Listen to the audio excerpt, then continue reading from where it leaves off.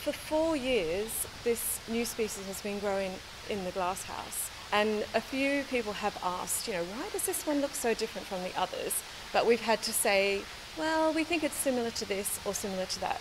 So in fact, we've had this wonderful secret hiding in plain sight all this time.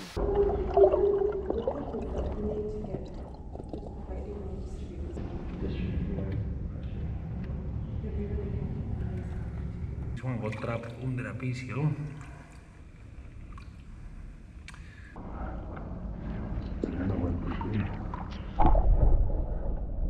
Stunning plant, I have seen some specimens in Bolivia which are humongous. Here in Kew Garden we have a path reaching nearly 2 meters 70 width, and we have a record in a garden in Bolivia measuring 3 meters 20.